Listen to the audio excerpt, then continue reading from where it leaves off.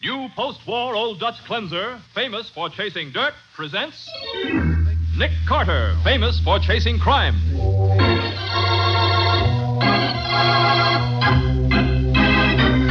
Every week at this time, two great names are joined as new post-war Old Dutch cleanser brings you one of the most resourceful and daring characters in all detective fiction, Nick Carter, Master Detective.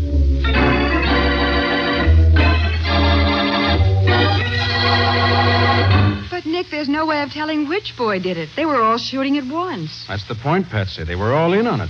And legally, they're all guilty. Oh, no, Nick, not Bubs. Maybe the others, but... Patsy, I'm afraid the law won't make any distinction in his case. You mean that if one of the others fired that shot and Bubs didn't even know it, he's guilty? Yes. Technically, he's guilty of murder at the age of 12. Now, the case of the Littlest Gangster. Today's adventure starring Lon Clark as Nick Carter. Brought to you by new post-war Old Dutch cleanser. A flashy cream-colored convertible is parked along a dark street in the poorer section of the city, with two small figures crouched in the front seat, talking in whispers.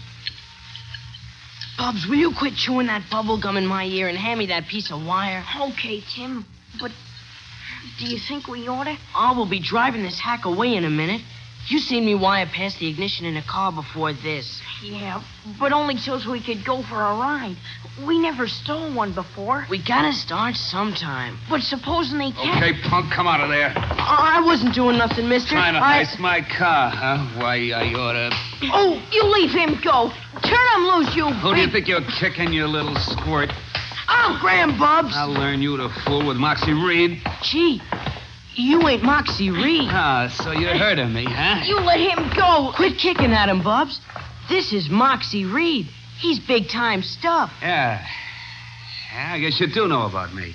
Honest, Moxie, we'd have never touched this crate if we'd have known it was yours. Okay. So don't let it happen again. You ain't calling the cops? Me and the cops ain't very friendly. But you two better grow up before you try lifting another car. But, Moxie, we gotta pull something big. Yeah, how come? We got a gang, see? The East Side Scorpions. And we made a club room in an old empty house on Porter Street. And the place caught on fire from a cigarette or something, and it burned. It's just an old dump. But old lady Taltman, the lady across the street, she owns the joint, see? And she says if we don't pay $200 for the damage, she's going to have us all put in reform school. How'd she know it was your gang that started the fire? Oh, old Mr. Riley seen us coming out of the joint. He lives across the street, too, right next door to her, and he squealed on us. Who'd you say squealed? Old man Riley. He used to be a cop till he got too old.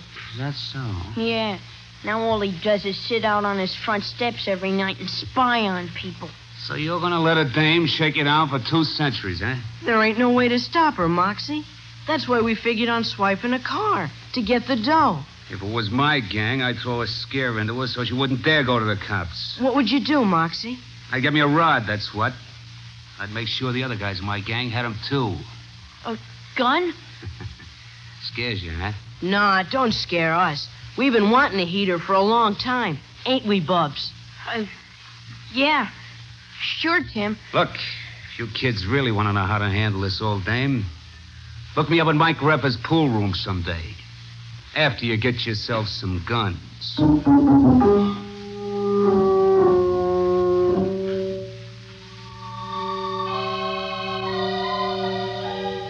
The reason I came to see you, Mr. Carter, is that my Bubs isn't really a bad boy. You know that. Of course, Mrs. Harris. No boy is naturally bad. I remember when Bubs used to belong to the Downtown Boys Club. He was about 10 years old then, and the bubblegum champion of the block. Well, that's why they started calling him Bubs, isn't it? Uh-huh. He was an awfully cute youngster. He still is, Miss Thorne. But there isn't any boys' club where we live now, so, well, he's got himself mixed up with this gang. A gang? He's only about 12, isn't he? Yeah, but the others are all older. If something doesn't happen, Bubs will turn out to be just as bad as the rest of Oh, them. maybe you're exaggerating, Mrs. Harris. They surely didn't start that fire on purpose. Oh, no, but where we lived before, Bubs wouldn't have dreamed of breaking into an empty building. And already they got another place for the gang to meet. Deserted warehouse over by the waterfront somewhere. Not having any place where they're allowed to meet and to play that starts a lot of boys breaking the law. Oh, it's that Tim Newton that's the worst. Bub thinks he's got to be just as tough as Tim is. And that boy's bad all the way through. How old is Tim? Oh, 15. He can't be a confirmed criminal at that age. Well, he almost is. And now Bubs is another hero he keeps talking about. A gangster named Moxie Reed. Moxie Reed? That is bad. What am I going to do, Mr. Carter? If somebody don't raise $200 to pay for the damage to that house, Mrs. Tubman's going to have them all arrested. I'll talk to her, Mrs. Harris. And don't you worry. We'll get Bob straightened out. Only glad you came to me before he got into any real trouble.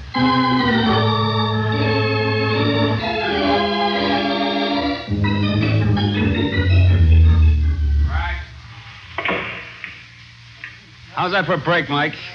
You're sewed up tight. Oh, yeah? Well, watch me put that one ball in the corner pocket. Hey, Moxie. Hiya, Tim. Hiya, Bubs. What's on your mind? Hi, Mr. Reed. Hey, we got them guns you told Easy, us. kids. Will we use the back room, Mike? Yeah, sure. Go right ahead. This way, kids. You guys work fast, I'll say that. We had to. Old Lady Tellman only gave us a week to raise the dough. One inside. Sit down. Moxie, you said you'd tell us what to do next. I was just kidding. Forget it. But you promised. So what? Maybe you'd louse up the deal and squawk to the cops that I told you what to do. We ain't no squealers. No. We didn't even tell the rest of the gang. They all think it's Tim's idea. We got the guns, 6 of them. Yeah. We busted into a shooting gallery after they closed up last night. What are they, 22 rifles? Yeah, and we only done it because you said you'd tell us what to do next. Well, if it was me... Yeah? I'd pick me up a car along about 8 o'clock tonight and drive by that old dame's house with a few of my gang. And shoot her? No. But I'd throw enough lead through her front window so she'd be scared to ever open her trap about me again. Sure, I get it. But, Tim, what if she gets hurt? Quit beefing, will you? Nobody's gonna get hurt. But maybe she We'll will. do it, Moxie. Just like you said. And we'll do it tonight.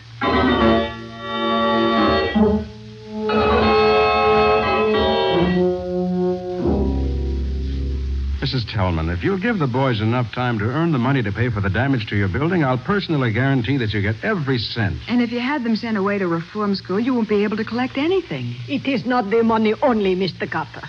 But someone has got to do something to break up these kid gangs. They're terrible. I'm trying to do something. Think I can get a boys' club started in this neighborhood, and then we'll be able to... Believe me, it will do no good, Mr. Carter. These kids is mean. They smash windows. They steal automobiles. Mrs. Tellman, please, hold off a few weeks before having them arrested. It's the only way you can be sure of getting your money. Yes, Mrs. Tellman. Please do that. Well, all right. But if they step out of line just one more time, I send every last one of those kids to the reform school.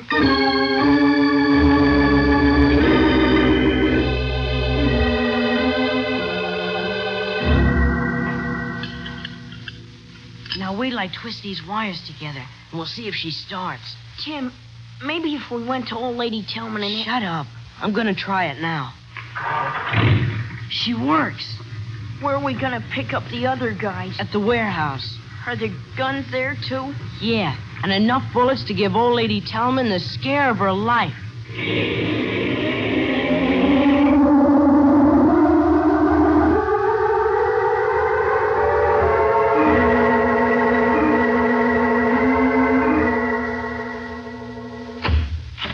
Good night, Mrs. Tellman. Good night, Mr. Carter. Good night, Mrs. Boyd. Good night. Oh, how are you tonight, Miss Riley? Oh, fine, thanks. Just getting the breath of air like always. Well, I think we've put in a good day's work, Nick. I do, too, but I still want to talk to Bubs. It's almost 8 o'clock. He ought to be home by now. All right, let's go by there and see. Nick, look at that car racing up the street. Isn't that Bubs leaning out the front window? Yeah, that's Bubs, all right. Hey, he's got a rifle. Look out. Yeah. Good grief. Come on, Patsy. Oh, they were shooting at Mrs. Tellman's house. Mrs. Tellman. Mrs. Tellman. It's Nick Carter. Are you all right? Mrs. Tellman. I'm coming. Oh, they tried to kill me. Look at my windows. Look at the holes in my front door. I'm thankful that none of the bullets hit you. I was afraid that maybe... Yes, what's the matter? If she's all right, you better come down here quick. Why? There's a man on the steps next door. He must have been hit by a stray bullet. I think he's dead.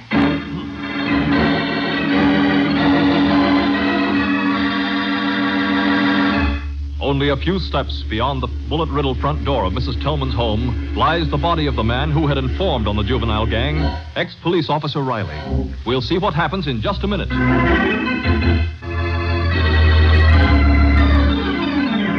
Now, back to the case of the Littlest Gangster. Today's adventure with Nick Carter, brought to you by new post-war Old Dutch Cleanser. Nick is examining the body of James Riley, lying dead on the steps of his home, following a hail of bullets intended to frighten his neighbor, Mrs. Tillman. All right, keep back, everybody, please. The police will be here in a minute. Poor Mr. Riley is such a nice man. And those murderers, those hoodlums. Did you see them, Mr. Carter? Do you know who it was? I'm afraid it was the boys who set fire to your building, Mrs. Tillman. Oh. We recognized one of them just before the shooting. Those little devils. I said they were no good. They should get the electric chair. Oh, but Mrs. They're Tillman. murderers. When they could not kill me, they shoot poor Mr. Riley. Oh, I don't believe they did that on purpose. I know they did. They was mad at him than they was at me. He's the one told me they started the fire. Is that so? Didn't know that. Oh, it must have been an accident. They were shooting at the front of your house, and one bullet went astray. No, Patsy, I don't think it was accidental. Oh, but The Nick... bullet that killed him struck the center of his forehead and came out just behind the right ear. Riley was sitting at the top of this flight of stairs. Well, what difference does that make? The difference between an accident and murder. Oh, but even if you're right, how can you ever find out which of the boys did it? They were all shooting at once. That's just the trouble, Patsy. When one of a group commits murder while they're all engaged in a crime, they're all equally guilty. Oh, no, Nick. You don't mean Bubs. Not that baby. Oh, thank goodness the cops are gone. Come on, Patsy. Help me look for that bullet. It's the only chance we have to prove exactly who killed Mr. Riley.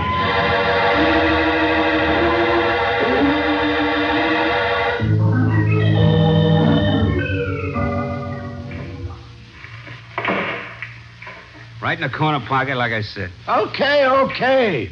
So now I owe you $4. Moxie, you gotta help me out, Moxie. The cops seen us and they... Shut up, you kids. Come on in the back room.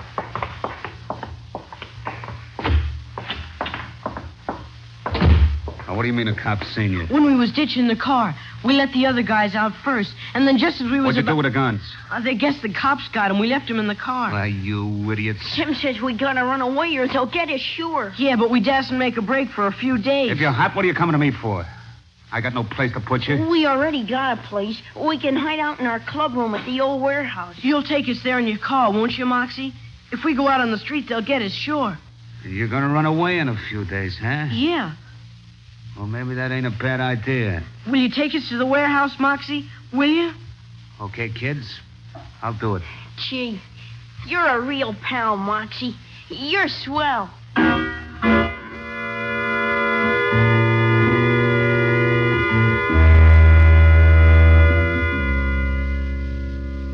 Any news, Matty? Yeah, ballistics is making the tests now, Nick. Well, what test is that, Sergeant? They're checking the kids' rifles against the bullet that killed Riley to see which one fired that particular shot. Well, how will that help? Well, you see, Patsy, every one of the rifles is covered with fingerprints. Uh-huh. And when we know which gun killed Riley, we'll know which kid did it. No sign of Tim and Bubs yet, huh? No, Nick, but we rounded up the other 4 that was in the car, and we'll have them, too, before long. I still say it was an accident, a stray bullet. Look, Patsy, it don't make no difference. They were committing a crime when it happened, so that makes it murder. Matty, I don't go along with that stray bullet theory. Well, you're probably right, Nick. And if Riley was killed deliberately, I'll bet Tim Newton was the one that did it. Well, why Tim, Sergeant? I've been told he was plenty sore at Riley for telling the old lady the boys started that fire in the building of hers across the street. Well, I'm not surprised at that. Another reason I think Tim did it is because the other boys all said that shooting up Mrs. Tillman's home was his idea. I wonder if it was, Matty. You think the kids are lying? No. But Bubs' mother said he and Tim had been hanging around Moxie Reed lately. Hey, maybe you got something there, Nick. Moxie's just the kind of a guy to put ideas like that in the kids' minds. Say, who is this Moxie Reed anyway? Well, Patsy, a few years ago, he wasn't much different from Tim Newton. Hmm? But he's developed into a first-class rat, a cheap gangster. Now, wait a minute. I wouldn't say cheap, Nick. He's getting plenty of dough from somewhere, or he wouldn't be able to run around in that big cream-colored convertible he's got. But you can't get anything on him, huh? No, not lately. Huh. You know, about 7 years ago, we tagged him for a stick-up over on the... Hey, that's funny. Hmm? Well, talk about coincidences. Well, what's funny, Sergeant? The guy that hung that rap on Moxie was Riley, the man who was killed. What? Yeah, he used to be a cop before he retired. You say Riley was the one who arrested Moxie Reed? Sure, it was his testimony that sent Moxie up. That's what I've been looking for, Matty. Somebody who had reason to hate Riley. Somebody beside the kids. Hey, that's an idea, Nick. Moxie might have got the kids to shoot up Mrs. Tillman's home and got one of them to bump off Riley by telling him it would look like an accident, and nobody could ever prove which one did it. Yeah, it could have been that way, Matty, but Yeah. I think that... Wait a minute. Homicide, Sergeant Matheson speaking. Oh, yeah? Yeah, what did you find out? Is it the report from ballistics? Uh-huh. Yeah, go ahead, Malloy. It wasn't. But it had to be. Oh, you sure you didn't make no mistake? I know, but... Okay. Yeah, thanks. What's the matter, Matty? You know what, Nick? None of them 6 guns we found in the kid's car killed Riley. Good. But what do you mean, good? It only proves that one of those kids knew he was going to kill Riley. That's why he took the gun away and hid it so we couldn't identify it. You may change your mind after we talk to Tim and Bubs. What? Well, we ought to pick him up before long. Do you want me to give you a ring when we find him? No, I don't want to sit around and wait. I'm going out to look for him myself. Okay. In the meantime, I suggest you have some of your boys bring in Moxie Reed.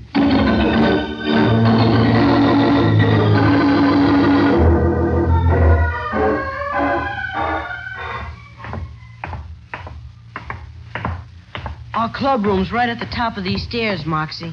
You sure nobody will come looking around in here? This old warehouse ain't been used for years. They condemned it or something. Where's the room you kids are going to hide out in?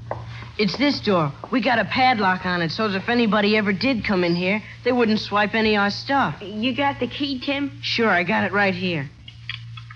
Moxie, you've been a great guy, and we ain't ever gonna forget it. Yeah. It was just like you belonged to our gang. Sure. Even coming down there to help us out. Down where? To old Lady Tillman's house. What are you talking about? And you wasn't even gonna tell us. We wouldn't have known what a swell pal you are if Bubs hadn't have looked up and seen you. It was swell seeing you standing in that window across the street pumping lead into the old lady's front door just like we was. So you saw me there, did you? Yeah. We didn't tell the other guys, That's good. I'll get in that room. Come on, Bubs. Tim, I think I changed my mind. Huh? If I was to run away, well, it'd just about kill my mom. I'd rather go to the reform school. Are you nuts? Get inside there. I can't. I'm going back home. You're going in that room now. Hey, what's the idea of hitting a little kid like That goes for you too, stupid. Get in there. Oh! Moxie, don't lock the door, please. You let us out of here. Open this door. So long, punks. It's been nice knowing you.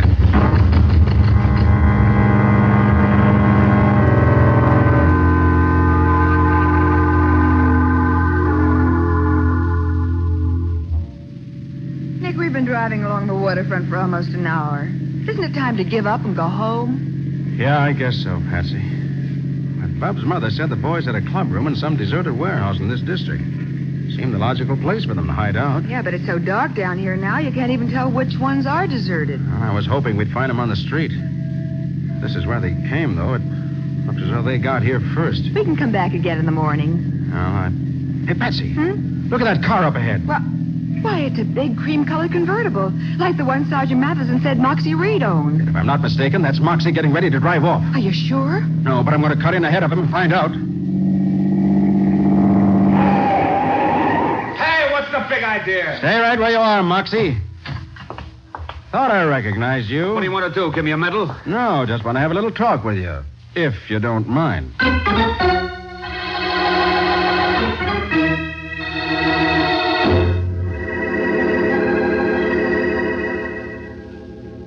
What do you lock us in here for, Tim? I want to go home. Quit blubbering, will you? Go on, chew your bubble gum. I lost it someplace. Okay, so quit crying anyway. I ain't gonna let nothing happen to you. There'll be plenty of people working around this neighborhood in the morning. If we yell loud enough, somebody'll come and let us out. I want to get out now. Well, you can't. We could yell our lungs out and nobody'd hear us, so shut up.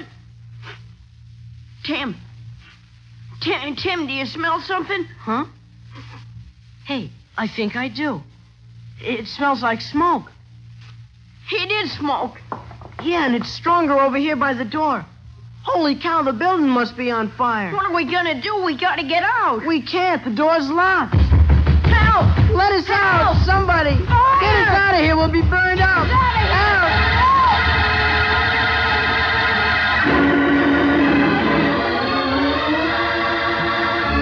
Hoping against hope that someone will hear them, the two boys pound helplessly against the heavy locked door. We'll see what happens in just a minute.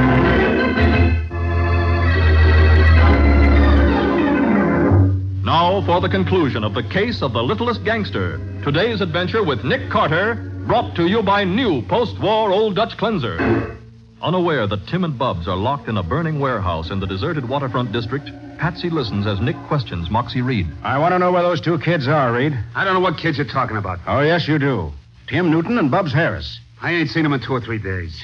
Hey, just a minute, Moxie. You chew gum? No, and I don't go for all-day suckers either. Well, there's a wad of chewing gum stuck to your trousers leg. And from the color, I'd say it was bubble gum. Does that mean something, Nick? Bubs Harris got his nickname because he's always chewing bubble gum. What? I'll bet this was some of his. See, it hasn't even begun to dry out yet. Oh, lots of kids chew bubble gum. I might have picked it up any place. And when we find you up here, the neighborhood where we expected to find Bubs and Tim, I think that gum means a whole lot. Nick, look. Across the street, those windows. That warehouse is on fire, Patsy. Yeah. You better turn an alarm. There's a box right in front of the warehouse. Right, Nick. I'll get it. Look, Carter, I got a date. I've got to... What's your hurry? I'm getting out of here. I got to go up and... You wouldn't know anything about that fire, would you? No. Watch yourself. I'm going to start... You're not going anywhere, Moxie. You're staying here till I find out what's making you so jittery all of a sudden. Why, I'll... Oh, you want to play, do you? Well, how do you like that? Huh. Oh, cool. Must have swung harder than I thought. Nick! Oh, Nick! Yes, what is it, Patsy? Just as I turned the alarm, Nick, I thought I heard someone in the building. Listen. I'll bet that's the boys. Oh, you've got to save them, Nick. Here, take my handcuffs. Yeah. Fasten Moxie to the steering wheel of the car. Uh-huh. I'm going after those boys before they burn to death.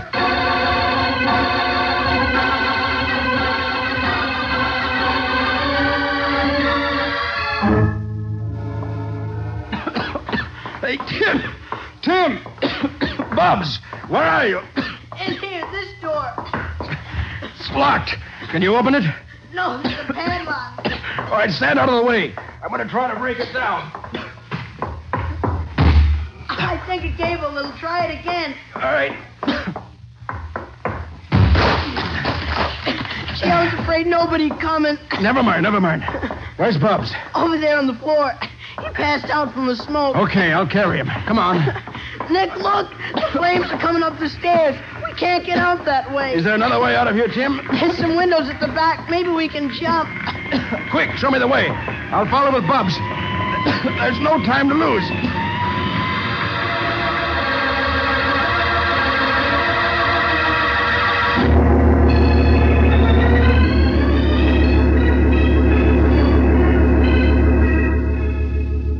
How's your ankle, Nick? Oh, you can stop worrying, Patsy. It's all right. Well, I guess you were lucky at that to get off with only a sprained ankle after jumping out of a second-story window. If it wasn't for that pile of trash I landed on, it might have been worse. Yeah. And if Bubs hadn't come to before we jumped, it would have been very much worse. I'm glad neither of the kids was hurt.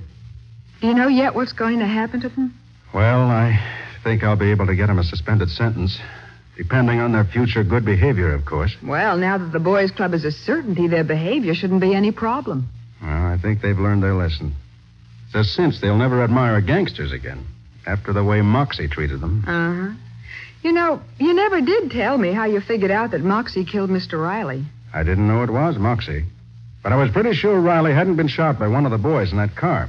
Why? Because anyone shooting from a car wouldn't have had the gun more than 5 feet above street level. Mm-hmm. And Riley was sitting on the top step, his head at least 8 feet above street level. Well? Well, the bullet went into the center of his forehead and came out behind his right ear, traveling a downward course.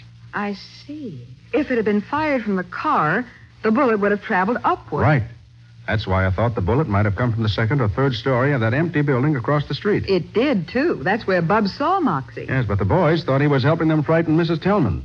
They didn't even know Riley had been shot until I told them. So that's why Moxie tried to kill the boys by setting that warehouse on fire, because he knew they'd seen him. Yeah. See, Moxie had hated Riley ever since Riley sent him up to the penitentiary for that stick-up 7 years ago. Yeah? And when the boys told him of their trouble with a woman who lived next door, and also that Riley sat on the front steps of his house every night, well, it looked like a perfect setup for murder. Yeah, well, I still don't see how you could ever have proved it, though, if Moxie hadn't confessed. Well, we were lucky to get the proof first, and he confessed later. Wasn't hard once we knew what to look for. We found the dealer from whom Moxie bought a .22 rifle exactly like the one he knew the boys were going to use. And later, we found the gun itself. So it wasn't such a perfect setup after all. Well, not for murder, but as far as Moxie was concerned, it turned out to be a perfect setup for the electric chair.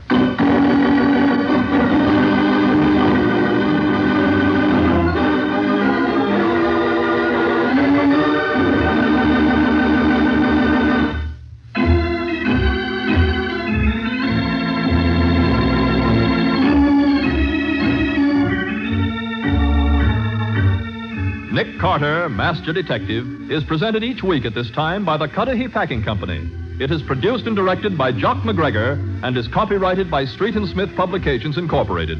Charlotte Manson is featured as Patsy. Ed Latimer plays Matty. Today's script was written by Jim Parsons. Original music is played by Henry Silverne. This program is fictional, and any resemblance to actual persons, living or dead, is purely coincidental. This is Michael Fitzmaurice saying, when minutes count, use new post-war Old Dutch cleanser.